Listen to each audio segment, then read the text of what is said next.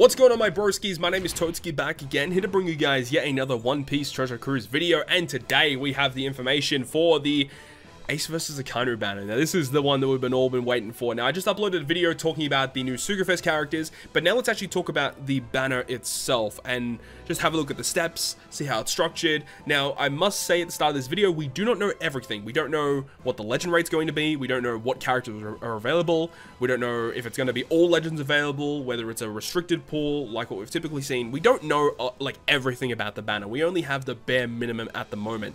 So take this with a grain of salt, and as the information does leak out, we may get, you know, a little bit more information as to whether or not it is a good Sugo-Fest or not, but we'll have to wait and see how things go. But in this video today, we're going to go through the Sugo-Fest structure and kind of determine where this could possibly go and determine whether or not it is worth pulling or not. Now, I must say, this is arguably the best character that we're going to see for many, many months. So just because of that, if we're talking about the quality of the characters that are debuting on this banner, yes, this is a very, very good Sugo, but we'll have to wait and see how everything kind of structures with this banner, whether the character rates are going to change. We don't know what character is going to be available. There's a lot of unknowns right now, but without further ado, let's jump into the Sugo step details. Now, one thing straight off the bat, 30 gem multi, which is really, really good to see.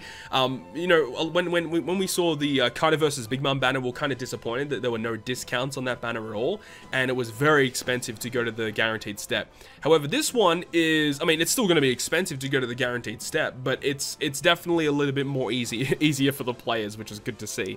So the first multi is a 30 gem multi. The second one is a legend or a rate boosted character. I'm not the biggest fan of these steps. You know, I honestly would have preferred it if it was like just a guaranteed new batch character, because there is 4 rare recruits and a new legend, so it's going to be relatively difficult to get all the new characters in this Sugo-Fest. So I feel like it would have been better if this one was at least a new character, and even if those people out there that want to be skipping this banner potentially try and get Ace vs. AKAINU on like a Treasure Map Sugo-Fest or a Kizuna Sugo-Fest or something like that, having a new character guaranteed on the second multi is going to be tempting a lot of people, because the one after that is a guaranteed legend, and then the one after that is a 1 gem multi. So I feel like, you know, if they did make the second multi just a new unit, people would be tempted to go to 4 multis after that.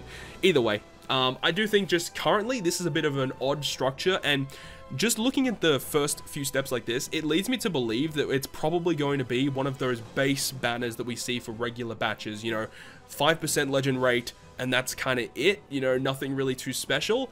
But again, we don't have all the details yet. We'll have to wait and see. And then we got the 5th one here, which is super interesting. A limited pool Sugo-Fest exclusive character. Now, when I saw this, and then we'll move further along, and I'll tell you what I was kind of thinking at the time. The 6th multi here is the same as the 2nd. It's a legend or a rate boost. The 7th is a recommended character. This is big. This one probably should have been maybe the 2nd multi, honestly.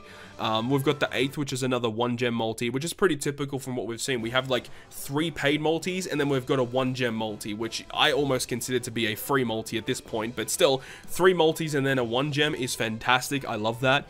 The 9th is a super limited pool Sugo-Fest exclusive, right? So when I saw that, and then I saw the step 5, and see how it's like you got a limited pool and then a super limited pool, this leads me to believe that potentially all legends are going to be available on this banner, because I feel like, why would they have like 2 different pools of characters?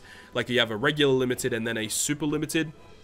I don't know what they're really doing, and I don't know what their goal is here, but I really hope that not all legends are available, because it's going to make pulling Ace vs. AKAINU so much more difficult. If this was a regular banner where it was, you know, only 10 available legends and each character is equal rate, I honestly prefer that over having, you know, a bunch of legends available and a high legend rate. I much prefer it to be 0.5% chance, because getting that unit is not as difficult as, you know, 0.1 or 0.2, for example, right? So anyways, moving on, the 10th step is another legend or a rate boost, which is kind of weird that that's the 10th step, but either way. 11th is another recommended unit, which is good, and then you got another 1 gem multi, and it kind of cycles through a very, very similar structure. You got like legend, and then a legend or a rate boost, and then a special step, right? So you got another super limited, legend or rate boost, then a limited, and then again, this secret step is a limited pool, and then you've got the 30th step, which is the Ace vs. AKAINU guaranteed. So it is a little bit steep, right? It is a little bit steep in order to get Ace vs. AKAINU guaranteed on the 30th step. However, we do have what is it, 1, 2, 3, 4, 5, 6, 7 steps. We have 7 steps that are discounted at a 1 gem multi. So 49 times 7, 343 gems are taken off, which is actually pretty good. And if you add an additional 20 for the first multi, which is going to be 363 gems discounted from your 1500. So yeah, it costs you 1,137 gems to go from multi 1 to multi 30. Now, if you do compare that between this one and Kaido versus Big Mom, this Sugo-Fest structure already appears to be much better, because when Kaido versus Big Mom debuted, you got them on the 30th multi guaranteed, and there were absolutely no discounts at all. So it was 1,500 gems to go from 1 to 30. So we do at least get, you know, 360 gem discount, which I guess is nice at the end of the day. But it's still expensive. It's still very, very expensive. And I just hope that the rate to get that particular unit, Ace versus Akainu, is good enough. And, you know, this is considered to be one of the most anticipated banners in a long time. And, you know, we've seen in the past when there is a banner that is super anticipated, it's a character that everyone wants to get their hands on. Sometimes they have made that banner on purpose a lot worse than what it should typically be. So I hope they don't go down that route. And again, we'll have to wait and see once the official news is in game. Probably tomorrow, maybe the day after. It might be as soon as the face-off event ends. Maybe they'll reveal the official information then. But until that point, I don't really know how good this Sugo-Fest is going to be. Now, you can see with Part 1 as well, Kaido versus Big Mom is going to be on Part 1. So if you are still missing that character, Part 1 is going to be a really good way to go. I do know for sure that on Part 2, Vivi and Rebecca are going to be there. V2, Vivi and Rebecca. I did see that posted on Discord server somewhere. And I assume there's going to be a Part 3, but I'm not really too sure who'd be featured there. Maybe V2 Kaido. I'm not really 100% sure yet. But as we've already established in my video that I uploaded just before, we talked about the new characters, Ace vs Akainu, in many people's opinions, is considered to be one of the top 3 best units in the game, and I definitely agree to that because of the sheer power that you have. Because not only are you boosting with Akainu, Powerhouse, and Driven, but you've also got the other side with Ace, which just boosts Shooter and Free Spirit. So it just makes this unit in general to be one of the most valuable units in the game, because you basically get this one unit that is the best version of itself for 4 different classes in the game. I mean, yeah, technically, you know, you got Goldie Roger, who's another, technically you can use him as a Free Spirit captain, but just saying that, you know, this character is going to be valuable for not only now, but it's going to be valuable for many months down the line as they release more and more Driven, Powerhouse, Free Spirit, Shooter characters, right? So keep that in mind in deciding whether or not you want to be pulling or not, and we'll have to wait and see if there's going to be any gem sales or not too. That is going to be very interesting to see. I hope that they do have some good gem sales for this banner, because this is a banner that a lot of people were anticipating.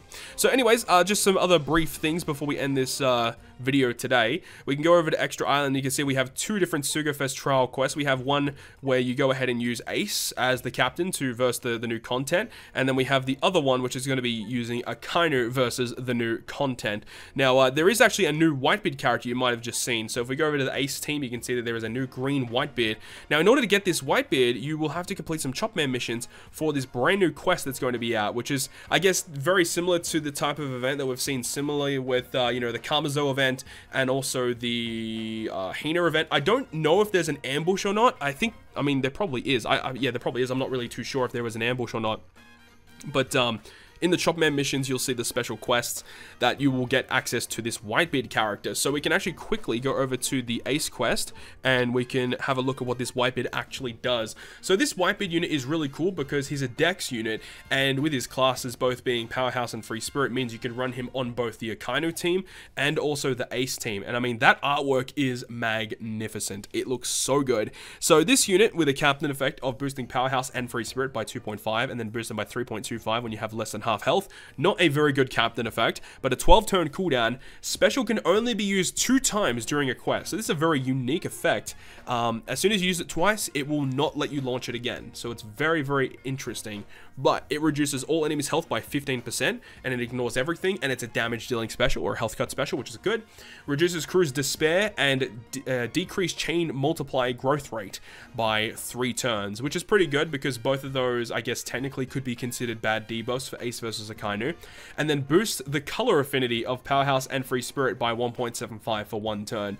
And the very interesting thing about this guy is he has a really cool crewmate effect. Reduces his special charge time by 6 turns every time any other special is launched.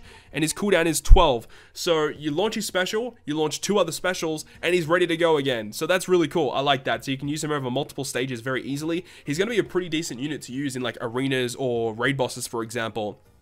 I like him so far. I think he's a really good unit. And his support effect is just attaching to pretty much all of the Whitebeard pirates, and it just gives them 9% base attack. So like nothing too crazy, but it's a pretty cool looking free-to-play unit, likely going to be boosted in the next treasure map. But with all that being said, guys, that's all the information that we currently have for the upcoming Ace versus Akainu event. We don't have any information about the upcoming arena yet, so once that gets revealed and, you know, once it gets released, I'll definitely be bringing you guys a video relating to that.